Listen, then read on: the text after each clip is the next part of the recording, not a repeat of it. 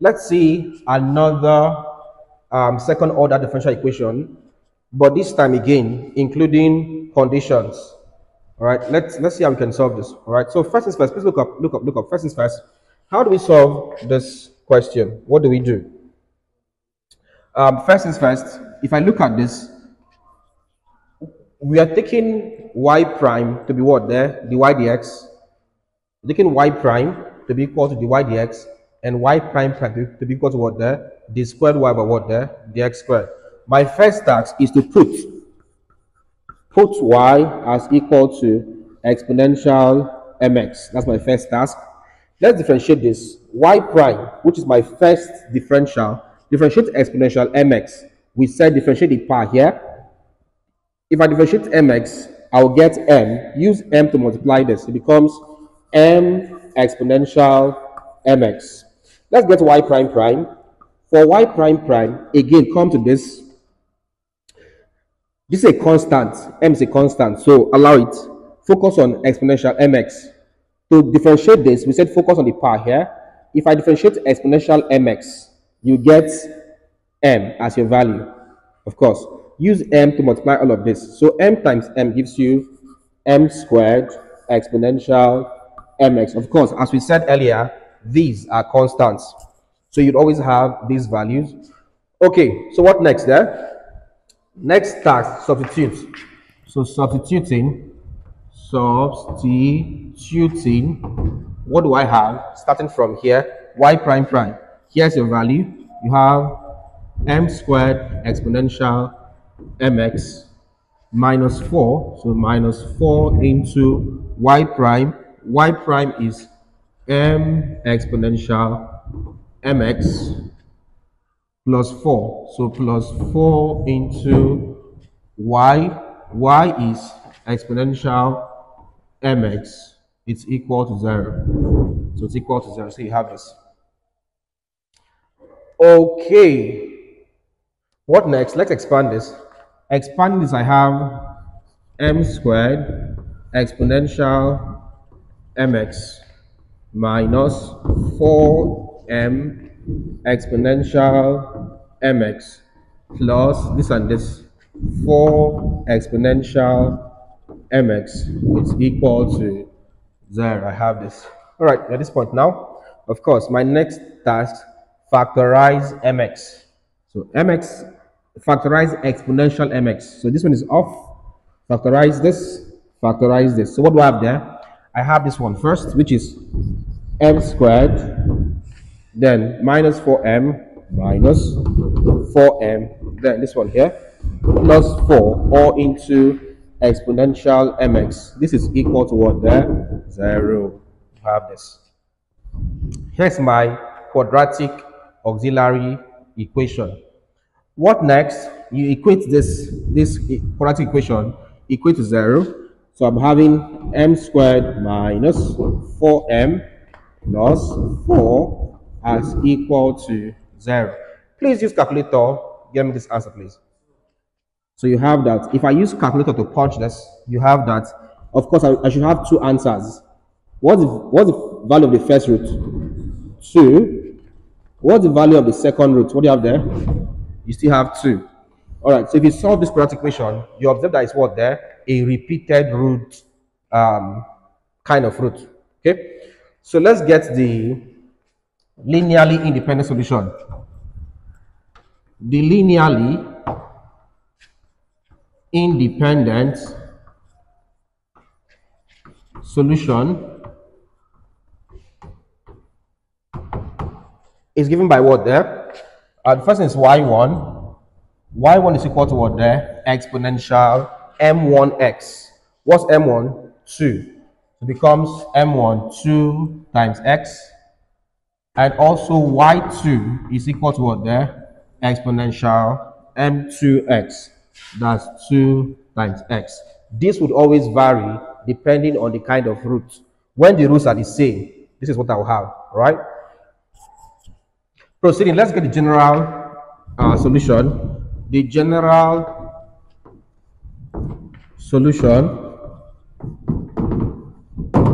The general solution is given by y of x course, a function in terms of x is equal to, the first you have is c1y1, which is c1 times the value of y1, which is what there? Exponential 2x plus c2y2, or no, c2 then times x times the value of what there? Y2. That's exponential 2x. This occurs, this x is being added only if I have what there? Equal roots. If I have real roots, I will not add that. So please take notes. So I have this. Basically, this becomes the general solution of the second order differential equation. But I'm not done yet. I'm not done. Let's use the conditions. We'll use this condition using the conditions y of 0 equal to 5 and y prime of 0 equal to 3 to get C1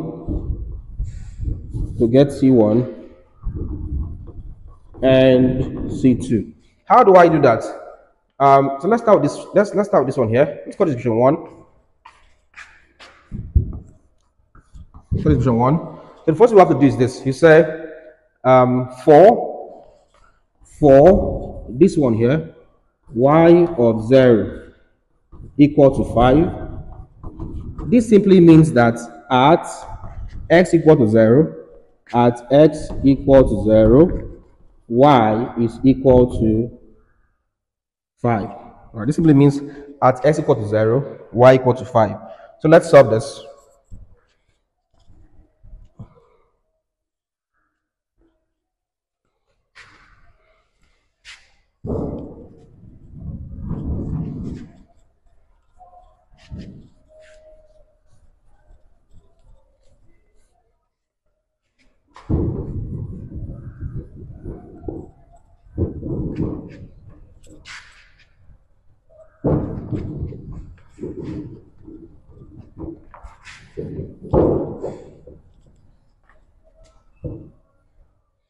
Right, let's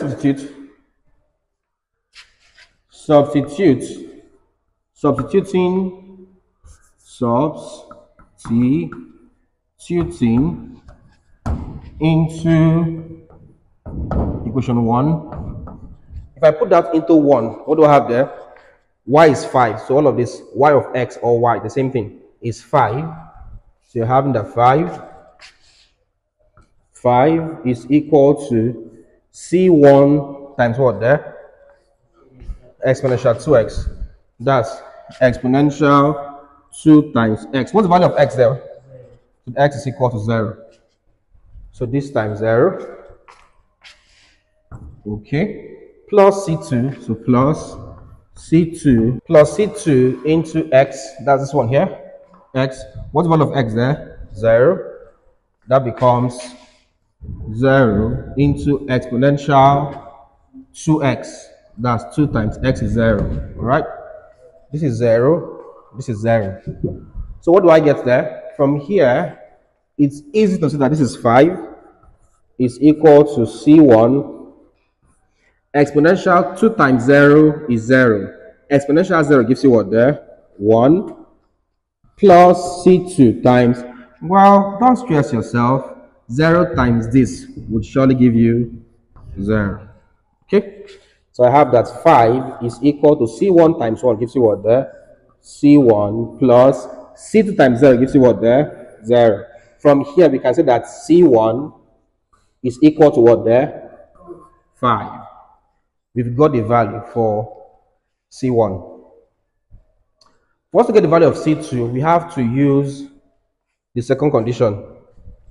And second condition implies that y prime of 0. So I can't impute this into y. I have to use what there? Y prime. Let's find y prime. How do you get y prime? Differentiate. Y prime is equal to get y prime, you have to differentiate the value of what there? Y of x. So that's y prime. Let's differentiate this. First things first, C1 is a constant. Keep it pending. Differentiate exponential 2x. To differentiate exponential 2x, we've said the idea here is simple. Differentiate 2x. What do you get there? 2. use 2 to multiply this. So 2 times this, what do you have there? It becomes 2c1 exponential what there? 2x. That's for this. Alright? Those differentiate the part here. Differentiate 2x with respect to x, you have 2. Use that 2 to multiply all of this. That's it. Plus, this is where it gets tricky. Differentiate this, what do you get? What does this one give you? What is C2 2x? What is C2 2x exponentially? Differentiate this, what do you have? And this is why I had to bring up this example. It's tricky here. That's not correct. That's why I had to do this one particularly. This one here, I could ignore C1. Why? C1 is a constant. Why is C1 a constant? C1 does not have x attached to it. But in this case, C2 has x attached to it. So you can't ignore that. So how do you differentiate this? It now becomes C2x, this one here, multiplying this. You have two different x steps. First one is C2x, second one is exponential 2x. So whenever you have two terms multiplying, what do you use there? Product rule. Product rule. So this one becomes a product rule differentiation. That's why I have to bring this one up. It becomes product rule. What's product rule differentiation? V du dx plus what there? U dv dx. In a layman's concept, we are calling this U, we're calling this V. All right, let's use product rule. This is year 2. Let me start writing. You should know what to do. Year 2, V. Write out V first. What's V here? So using product rule for the other one, then it becomes V exponential 2x. This is V. Let's get du dx. Du dx means differentiate this with respect to x. If I differentiate a constant and x, it gives you what there? That constant. In this case, what's the constant there? C2. So this into C2 V du dx plus, let's get u. What's the value of u here? C2x plus C2x. Next up, dv dx. dv dx means differentiate v with respect to x. If I differentiate exponential 2x, what do I get there? 2 exponential 2x. So it becomes, this becomes 2 exponential 2x. This is why I had to solve this question, to show you this thing. I knew that you guys would miss this thing. I knew it. So I have to solve this one again. So see how this thing can be very tricky. Just open your eyes very well, you miss it.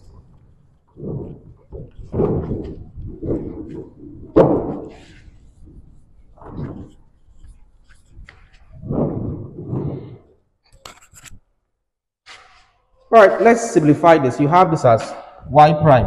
And please, please, whenever you have variables and a number, it's always the number first. I don't know what you meant by C2, 2x. What's that? The number goes out first. So this becomes what there? 2C1 exponential 2x plus C2 exponential 2x plus 2C2x or 2xC2, anyone, right? Then exponential what there? 2x. Let's bring in the condition. The condition was y prime of what? Check. Of 0. It's equal to 3. What does this mean? It means that at x equal to 0, that y prime is equal to what there? 3. At x equal to 0, y prime equal to 3. Again, 2, we have the value for what there? C1. Also, we have that C1 is equal to what? 5. Substituting what do we have there? Y prime is equal to 2 times C1. Sorry, what's y prime again? 3. Okay, y prime is 3. That's this. Is equal to 2 times C1. C1 is 5. Exponential 2x. 2 times x is what there? 0. Plus C2. We don't have a value. So C2 exponential 2x. 2 times, what's x there? 0. plus 2c2. c2 we don't have a value, times x. X is 0. Then exponential 2 times x. X is 0. So you have this. What do I have here?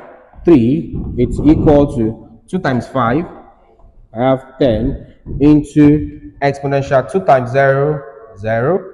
Exponential 0 is what there? 1 plus c2 into exponential 2 times 0 is 0. Exponential 0 is what there? 1 plus 2 into, don't even stress.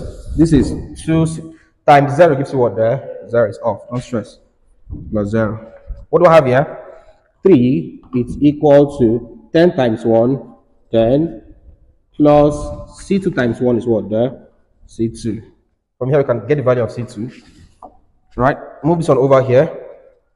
So 3 minus 10 is equal to c2. What do I have here? Minus 7 is equal to what there? c2. We've gotten c1 as 5, gotten c2 as minus 7. Let's impute values. Let's impute values. Give me back, go back to equation 1. Equation 1, you had that y of x is equal to what there? C1, which is what there? Okay, let me write this down first. C1 exponential what? 2x plus C2x exponential 2x. Now let's put in values. You have that y of x is equal to what? C1? 5 exponential 2x plus C2. C2 is minus 7, right? Minus 7 plus minus 7 into x exponential 2x. Simplify this. What do you have there? You have the y of x. It's equal to 5 exponential 2x plus minus 7 x exponential 2x. So guys, this becomes the answer to, this becomes the general solution and the answer to the question. So you have this. All right, so that's it. The major thing in this particular one is to remember that this part is what there? Product rule. All right, don't forget that. So that's how we solve this question, please. Well, let me know. Any question? Any question? No. All right, let's look at the next thing again, please. Get more by joining our Differential Equations channel membership or visit www.johnnymanual.com/courses and get the Differential Equations Made Easy course. Both links in video description. Get more by joining our Differential Equations channel membership or visit www.johnnymanual.com/courses and get the Differential Equations Made Easy course. Both links in video description.